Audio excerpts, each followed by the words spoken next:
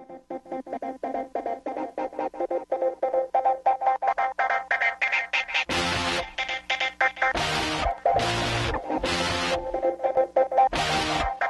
go. What planet are we on tonight? It's hard to find you. What planet are we on today? I've never felt so far away.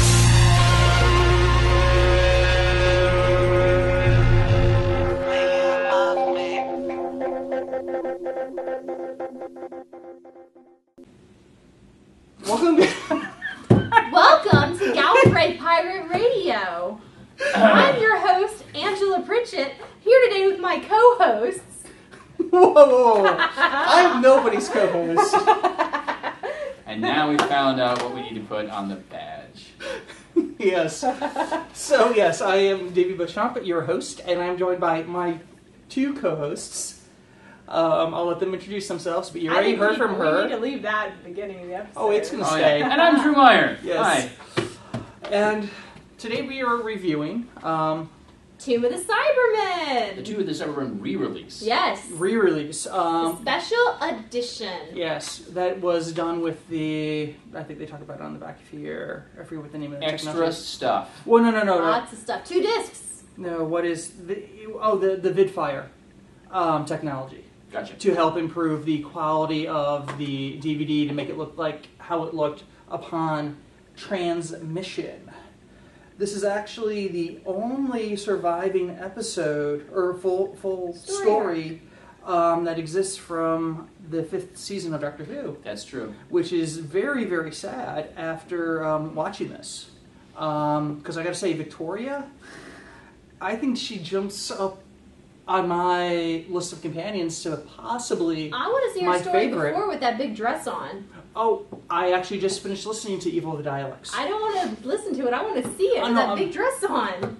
There's actually a surviving episode. Of course, I'm cutting everybody off here. In the Lost Time DVDs, which I actually have those. Right. Yeah. There's a couple of those. One of the other fun things about it, too, is even though you haven't seen it, there is a David J. Howe book that came out, I think, in the early 90s called Companions, which is just a collection of information on the individual actors. Mm-hmm. Not specifically their companions, but the actors themselves. And there's some wonderful photographs that are publicity shots as well as headshots. And, Deborah Watling. Impressive.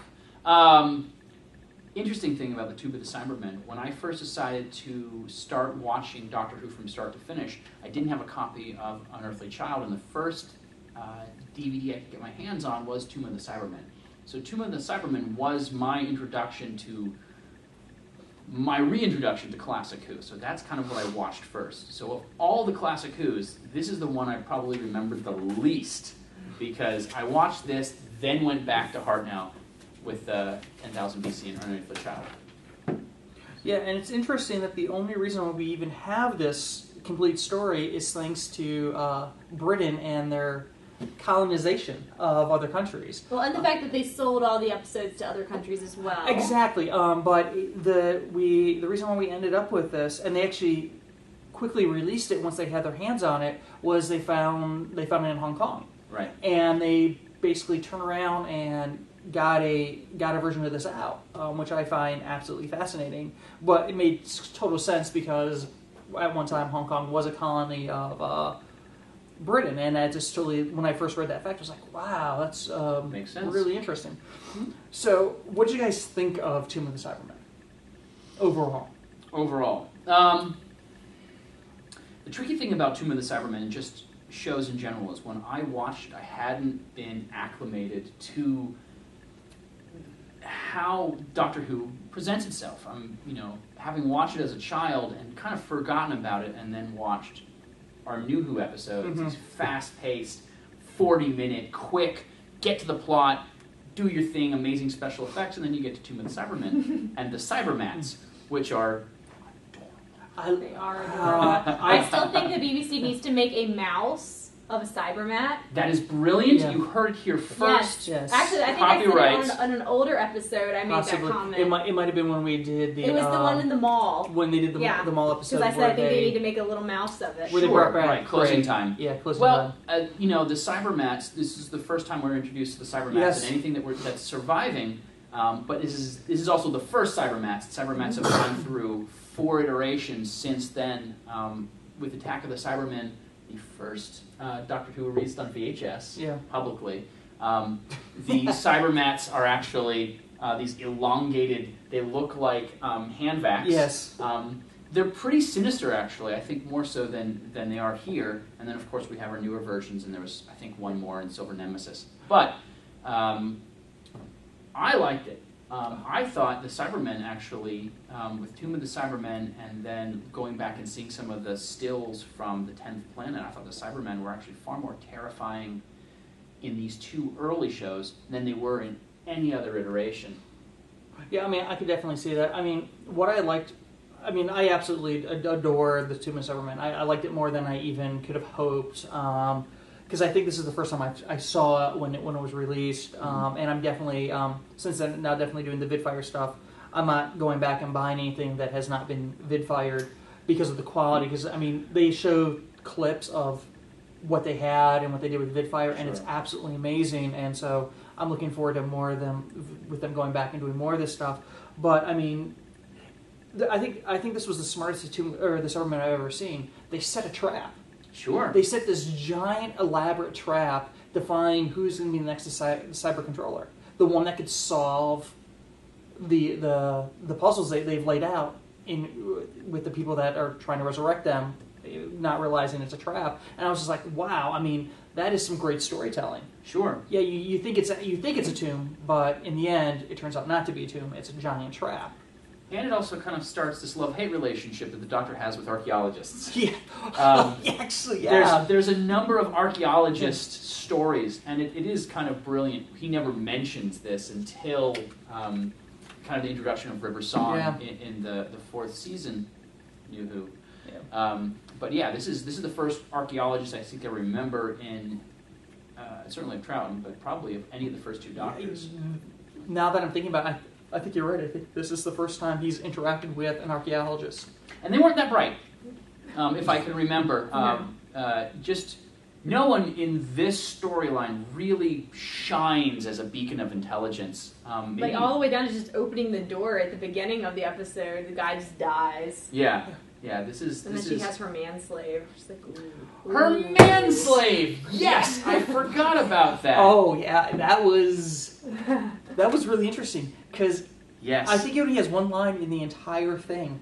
There's a wonderful, and one of the reasons that I buy Doctor Who, now I'm only going to be buying the ones with our nice little purple blast logo there, because of the great quality of their film. Yeah. But the special editions, just the interviews and the documentaries, to me, I think a lot of people make this mistake, and I certainly was guilty of this, is thinking that these older Doctor Whos are laughable because of production values and wobbly walls and rubber costumes. But to understand... Saran wrap that they come through and pull open. Sure. That's like the best part of the it's wonderful. Makeup. I love it. It's wonderful, and it's iconic. They've done that several times since.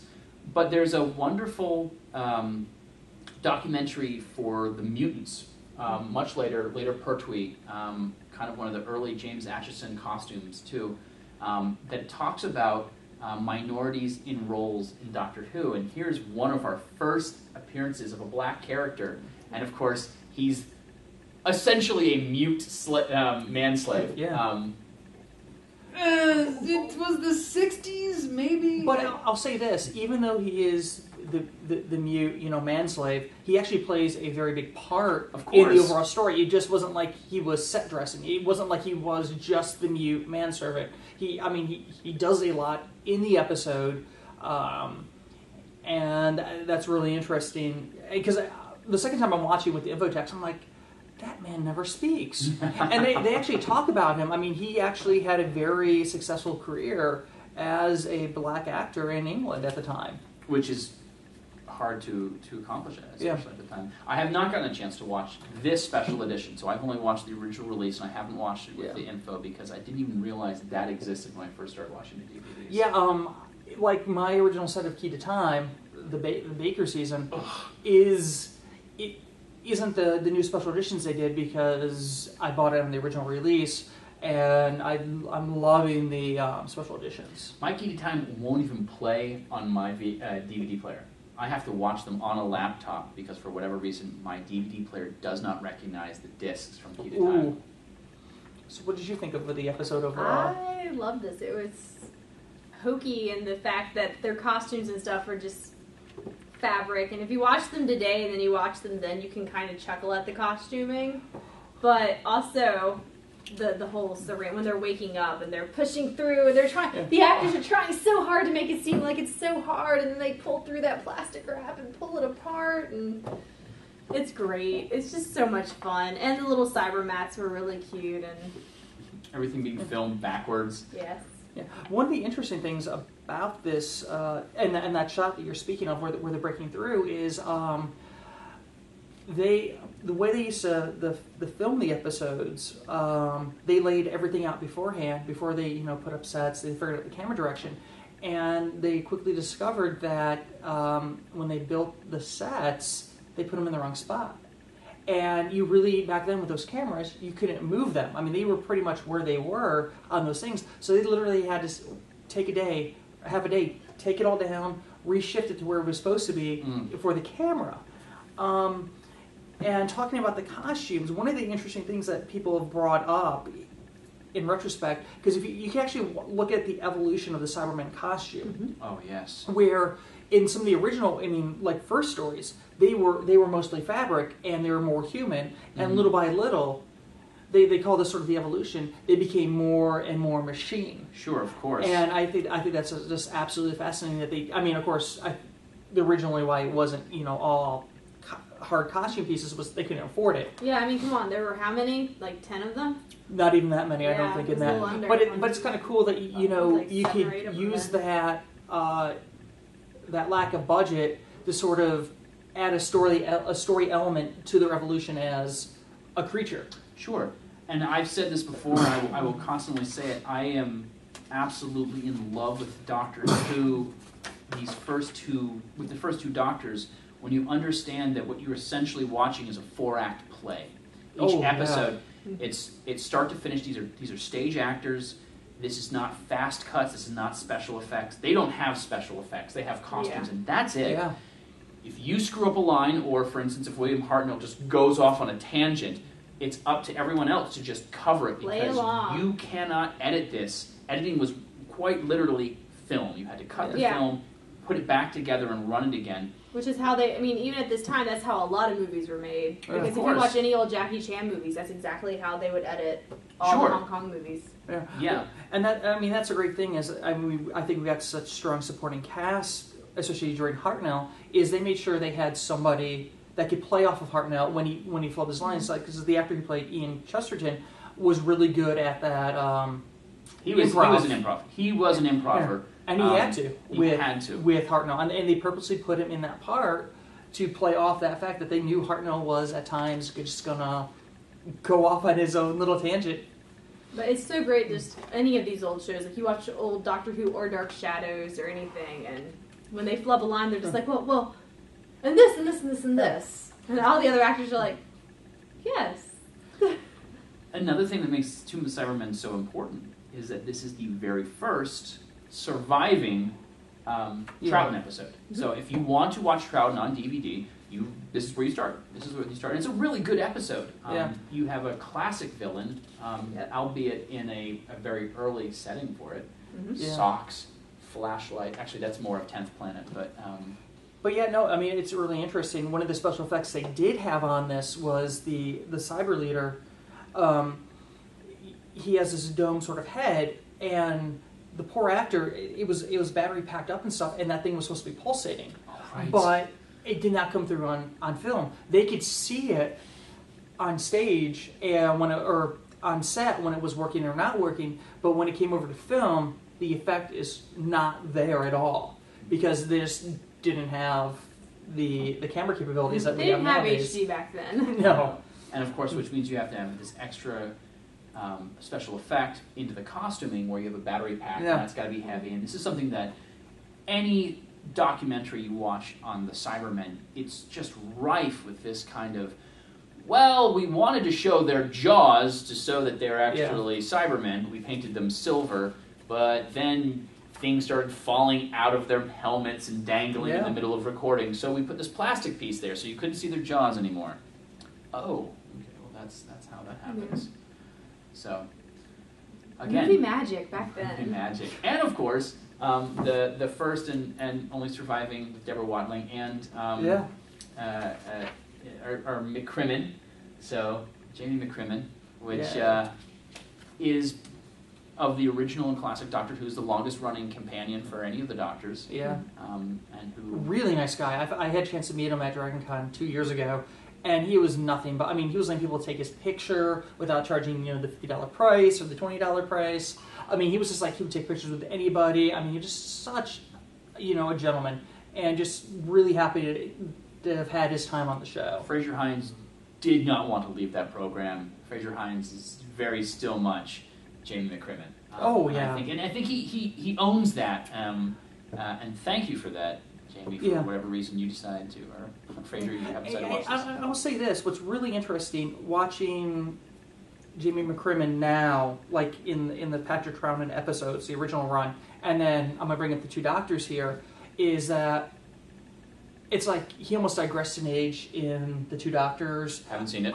But I mean, he is such a fascinating character. I mean, just he's willing to go up against the Doctor when he does not agree with him, and it's just just fascinating to watch or listen to. There's kind of digressing to the comic book, which I know cannot be. There's some controversy about whether or not it's canon. Moffat pretty much laid the groundwork that says it's all canon. He might have to change his mind there. When Grant Morrison decided to write Doctor Who, if you haven't read them, they're pretty astounding. We find out that the Cybermen are actually the evolved versions of the Vrood from the Key to Marinus. Really? Yes. And that they are, in fact, the Time Lords recognize the fact that the Vrood are going to evolve into the Cybermen, these bloodthirsty, horrible, and they allow them because eventually they will in themselves evolve into a much higher race, alluding to that perhaps it might even be the Time Lords. But McCrimmon is pulled back as very, very young, very old. Yeah. He's decrepit, and it's actually the death of Jamie McCrimmon to save the Doctor from the. It's pretty cool. Interesting. Get a chance to see some of these old comics. Definitely take a look at those because without budgetary constraints, the comic book can be pretty much any kind of Doctor Who episode you want. And the same thing with the radio dramas. Mm-hmm. Yeah. So but there's some of those that I really wish that they would just make into episodes. That is true. Yes. And there's hundreds of them, so that would be. Is there anything about Tomb of Cybermen you don't like? I mean, we talked about how much we really, really like it. Personally, I can't think of a thing. Like I said, I absolutely adore this episode. You know what I don't like? I don't like it's the only existing story of the second Doctor. That's what I don't like. Well, no, there are others that exist. From that season, of course. Season. That's the only there's one. some.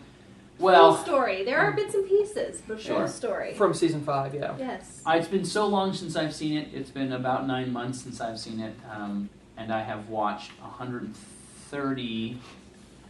Yeah, this is 37. 130 episodes pretty much since. I can't specifically. I remember liking a lot of this, and also going. I'll tell you what I don't like about it. I don't like the fact that the original black and whites are designed to be these long-running serials, and they're 6 to 14 parters. Yeah. Not that this one is. I think this was a 6-parter. It ran from September 2nd to September 23rd, 1967. Okay, so it's a 4-parter? It's either 4 or 5. Okay. I can't remember. I feel that in many ways, and I understand that that's how it was designed. I get that. I loved it in certain ways, but it's also some of these, you go, wow, they don't need to put that in there.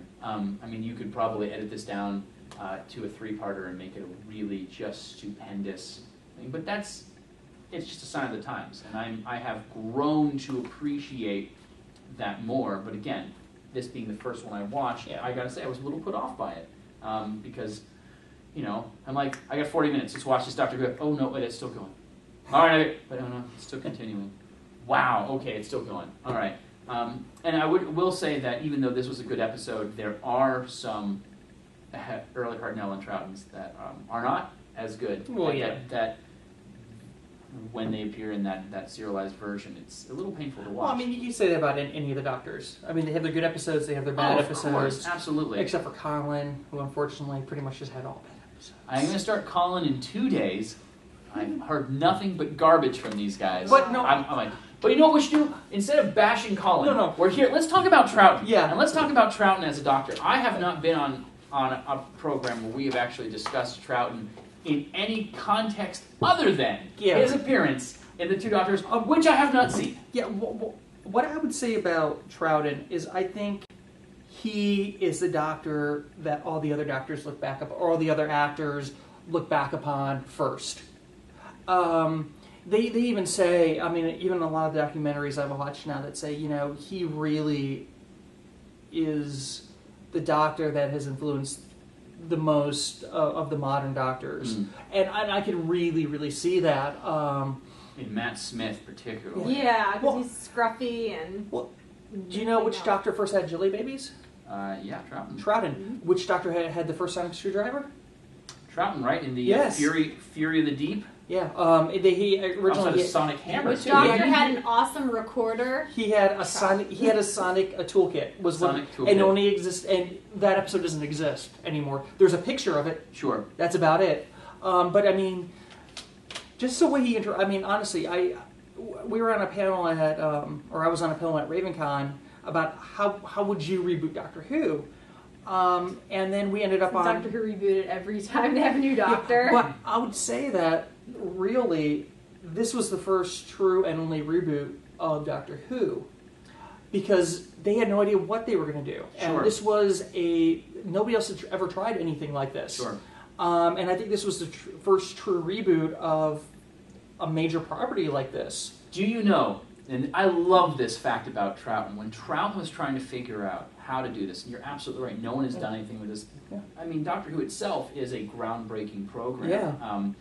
And I think it certainly benefited the show and the idea of regeneration, having Hartnell actually being a physically old man. He was old. Yeah. I mean, I don't even... It kind of boggles the mind that they go, hey, with a show, it's about a time-traveling grandpa that is just kind of a jerk. He's tetchy to everybody. And you're not going to like him for the first 2 or 3 seasons. And then he's going to want to leave. Troughton said, well, my first thought is I want to make him totally different from Hartnell. So I'm going to make him black. He goes, I'm going to make myself almost... he was going to put blackface on and give himself a vizier-like outfit. And they said, no. Yeah. That's not a good Because idea. by 1967, blackface was going out of style. No, actually, it wasn't. Because the British still had... Oh, yeah, the British loved it. I'm thinking of in America. Oh, well, in America, Sorry. but From an American standpoint. I would be very surprised, and I would love to see this. Anybody who knows about this, please send it to the website. What the viewing in America was of Doctor Who, if Doctor Who even came over to the United States. I don't know when.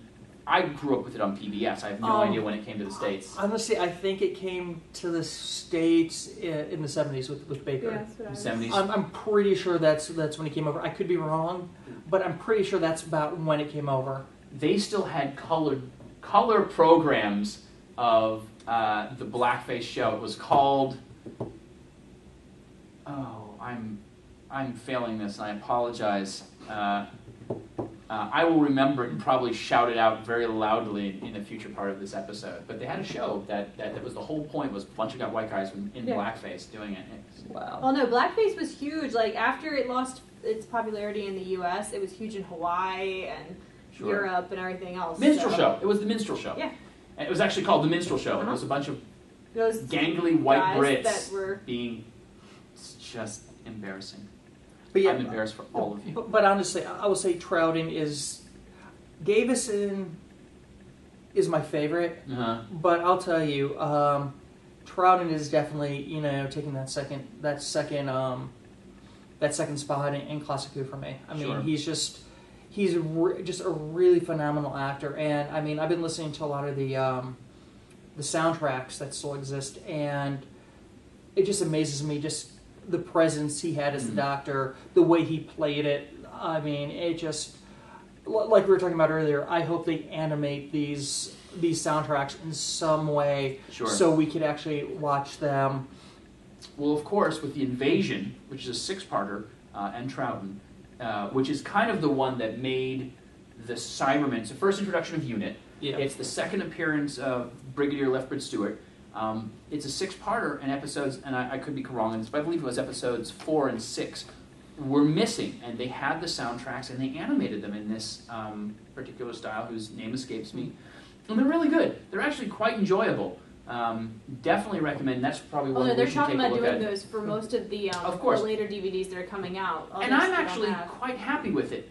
Though, and I would suggest this as an option for people who are going to make these in the future, please make the animations in both color and black and white, so we have the option of even the animation itself kind of throws you, but then suddenly it's in color. Yeah. So you have this black and white, black and white, black and white episodes, and a color episode, then it goes back to black and white, and that's kind of jarring. I would like to see black and white animation. I know it's not necessary, and it's, of course, we're losing that palette with that, but I still think, come on, we have the technology here. We can certainly switch that You out. know the weird thing is like I watch like Tomb of the Cybermen or any of the old Troughton stuff or the Hartnell stuff. You know, I don't even register that they're in black and white.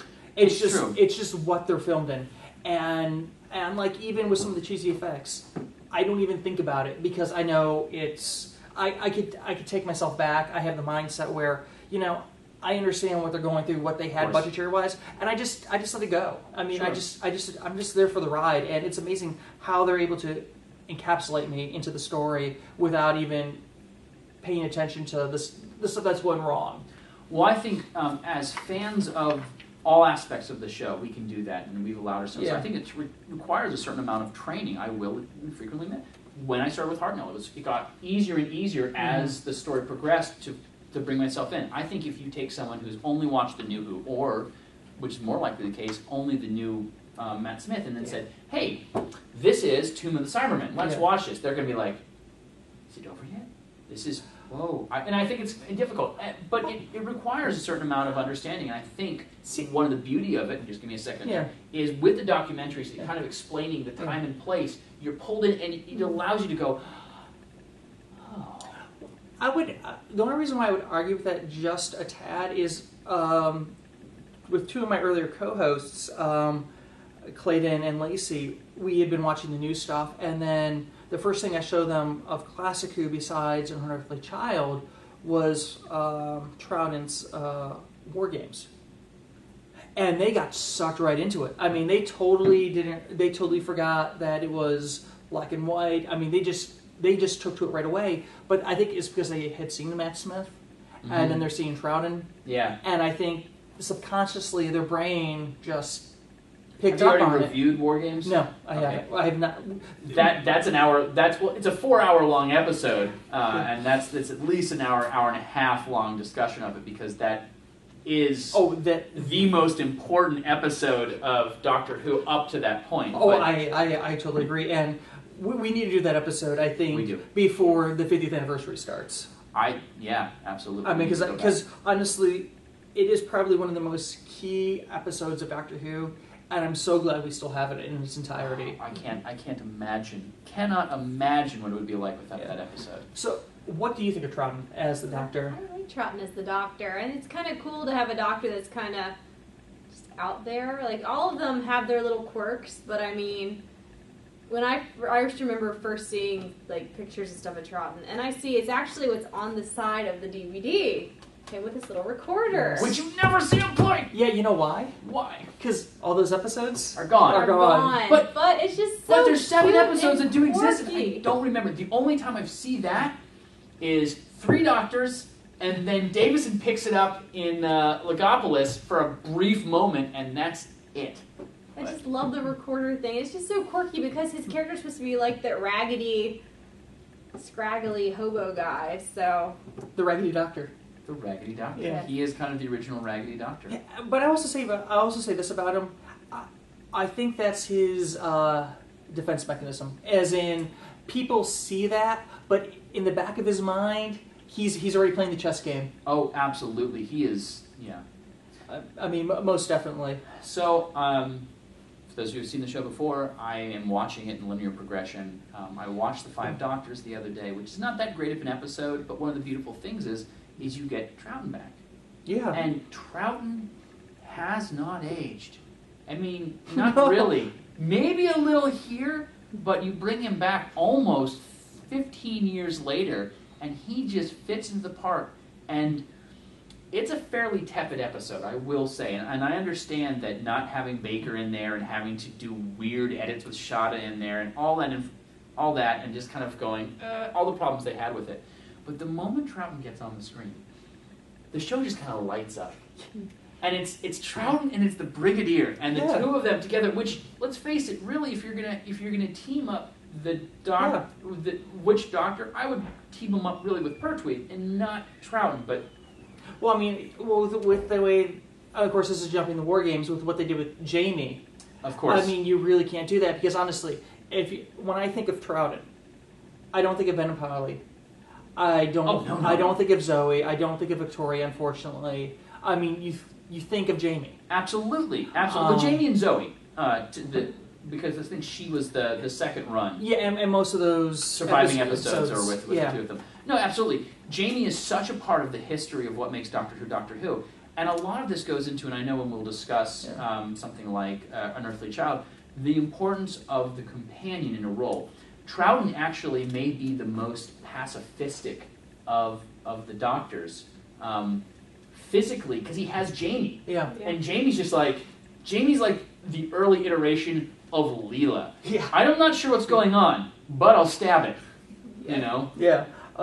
Actually, and I'm going to bring this up when we talk about Unearthly Child. Moffat just said something very, very fascinating in a quote about 2 weeks ago, which I cannot wait to read you. Okay. Because, I mean, it goes almost to it addresses that very issue, but I want to save that for another episode.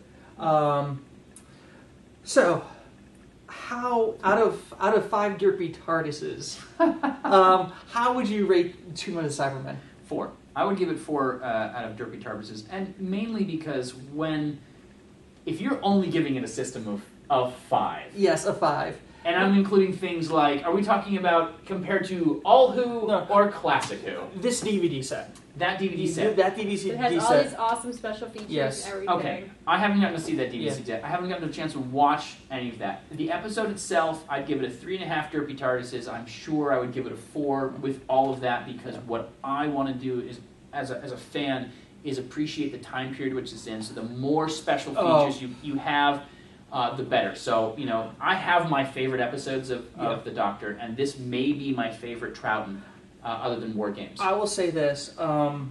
This DVD set, I mean... It's worth the money. I would drop the money again, without a second thought.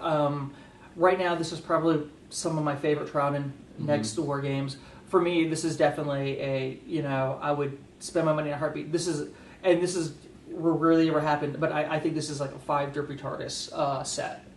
I mean, and that goes a long way because I mean, I don't like parting $30 for a DVD set, but this hands down, I had no issue. And the more I watched, the more of the special features I watched, the more I was absolutely just like in seventh heaven watching this set. Cool. I look forward to stealing that from you and watching. Well, I'll let you borrow it after this episode.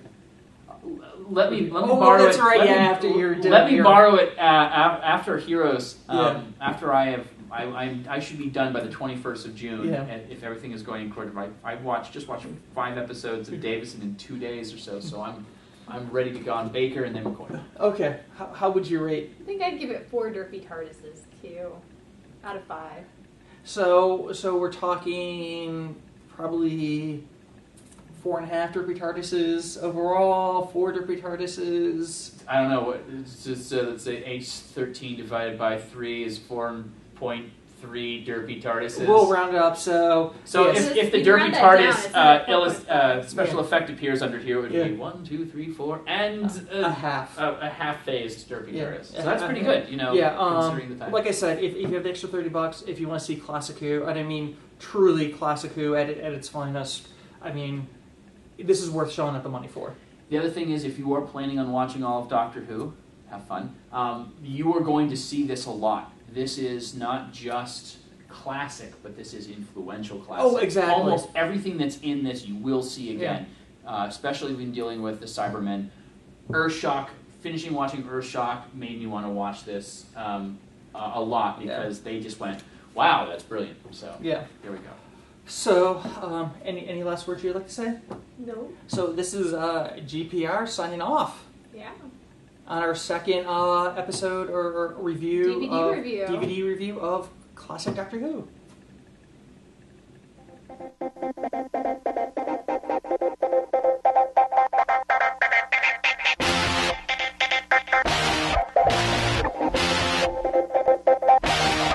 Let's go. We're planning on tonight. It's hard to find you. We're planning on today. I never felt so far away.